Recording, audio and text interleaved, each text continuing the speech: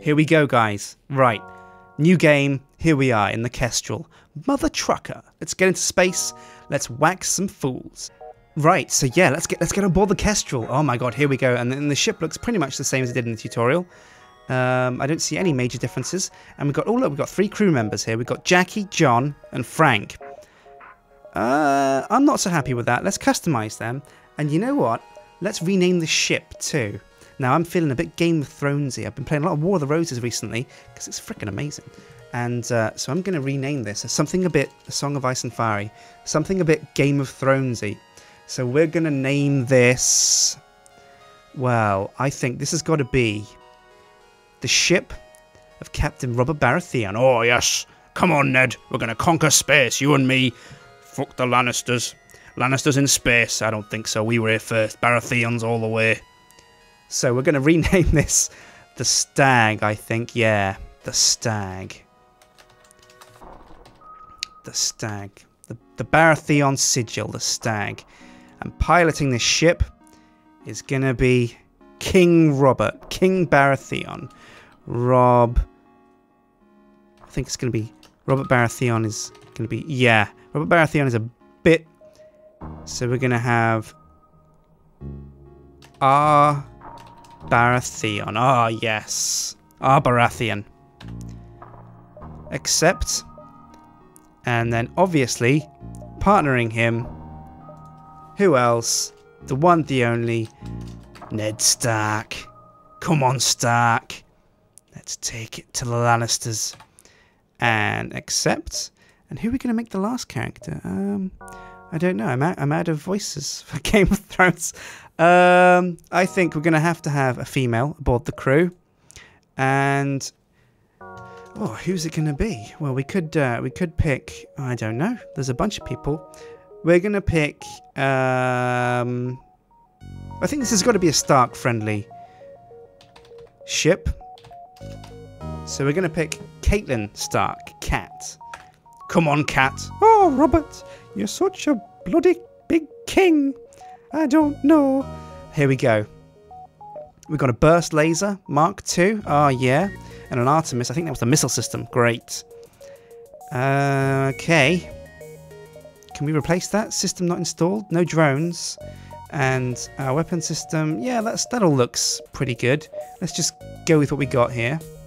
And we're going to play... increase scrap rewards and easier enemy generation. Okay, we're going to play on easy because this is my first game and we're on a nice long session. So I hope you guys agree that we're gonna take the Stag and we're gonna conquer space in the name of all the bloodies. In the name of House Baratheon. The data you carry is vital to the remaining Starks. You'll need supplies for the journey, so make sure to explore the sector before moving on to the next. But the Lannisters will be in pursuit, so be aware of their progress. Tip: oxygen. If the ship's room colour changes from tan to red, it means you're losing oxygen. Crew will be damaged and fires will burn out in rooms with an orange border. Okay, cool. Right, okay. So we're in the first section. We've got 30 scrap to spend on stuff. Do we want to spend scrap just yet?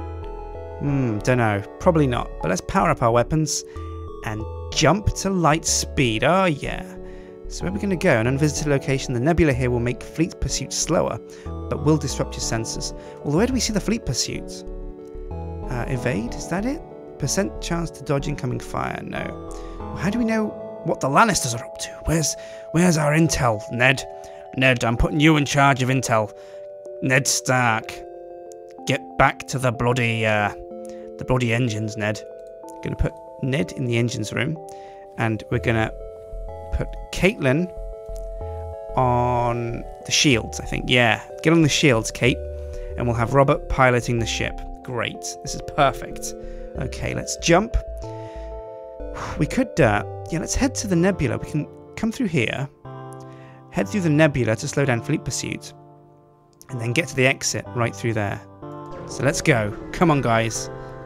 Oh my god, it's a red sun. Danger! You arrive at the beacon to find yourself dangerously close to a star. An automated rebel ship impervious to the heat moves in to engage. Oh my god, what the frig? Okay, it's an auto-assault ship. Let's take a look at it. It looks kind of simple. I think we can take this out. Let's give it a go. Let's pause and power up our weapons. There we go. Well, they're both powering up, but we're going to fire the Artemis at the shields. There we go. Come on, guys. Let's power this up. Oh, God. I can see their weapons powering up. I hope we can withstand the first hit. Here we go. Oh, are they going to fire? Oh, we're hit. Oh, my God. Oh, my God. Oh, shield's critical. Oh, but we've taken... Oh, paused the game. Oh, my God. We've lost our shields, guys. Jesus Christ. And the FTL is still charging. So we're going to have to wait for that to power up fully before we can get out of here. But in the meantime, let's take a burst shot at the shields. Pew, pew, pew. Oh, their hull is almost toast. I think we're going to take this guy out pretty easily. But I'm worried because if our shields go down, we've got no protection against the heat from that star. Oh, no. Caitlin, fix the ship. Well, Caitlin's in there, and she's fixing the shield as best she can. But at the moment, I think it's unpowered. Yeah, that's gone orange. So, I don't know. Things are looking grim. But come on, guys. Let's charge up our Artemis. And when it's charged, take another shot at their shields. Oh, here we go. Oh my God, we're taking a hit to the weapons, but it's okay. Oh my... Oh, did you see that laser beam? Just traversed across our engines and our lasers. Solar flare imminent. Oh my God. Shit. Shit. I don't know what this solar flare means, but I think we're freaking toast. Unless we can get the shields back up ASAP. We've got to wipe out this guy, so come on. Oh, yes. Yes, yes. Pause the game because... Oh, look at that ship. It's going to blow. Yes, it's blown. The ship explodes, leaving behind a substantial collection of useful scrap. Sweet. 3 fuel, 1 drone part, and 20 scrap. But oh my God. Solar flare imminent. I'm panicking, guys. Oh no. Oh, solar flare. What's happened? What's happened, guys? What's happened? Situation. Sensors are red. Sensors are red. Okay, engines are repaired. Shields are repaired. Cat, get your ass to the sensors. We need to repair them. Yes, she's on it. And we can almost FTL. Okay, let's jump the hell out of here before we explode. Jeez. Oh my God. I hope the next jump's a bit safer. Here we go. Jumping. Ooh. Okay. Oh my God. Another auto assault. But we're in good shape. I think our shields are repaired, and this looks like the same strength that we just clashed with. So you detect an automated rebel scout attacking a small refueling outpost. Oh, guys, we should come to this guy's aid. Intervene to defend the outpost or avoid the conflict. Well, come on, guys. The Baratheon way is not to stand by idly while innocents are slaughtered. We must ride into combat. So detecting the higher threat, the ship has moved to engage. Alright, guys, shields to full. We're going in. My God, what the hell is that? Enemy combat drone? Oh my God, can be shut down by damaging the enemy ship's drone system. I think we're going to have to take that out. That's a priority. Cat's in the sensor area. The Artemis is charging. What's wrong with the weapon system? Why isn't that charged? Oh no, the weapons are damaged. Stark, get into the weapon system pronto. We need that system up and running. In fact, we might get Robert out from the piloting system to the engine room because we don't need to go anywhere yet. The FTL is not charged, and we need to target our missile system on, I think, drone control. Is this drone control? I think it must be. So there we go. The Artemis is shooting the drone system. And oh my God, the shields are being attacked, but we're still good to go. Oh my God, there's a fire. There is a fire. What are we going to do? Shit. Well, we're going to have to get the fire out. Oh, Ned. No, Ned, no. Oh my God, we're taking hits.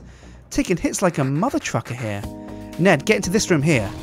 Oh my God, now we'll open these doors. Open the airlock. Oh my God, the hull warning.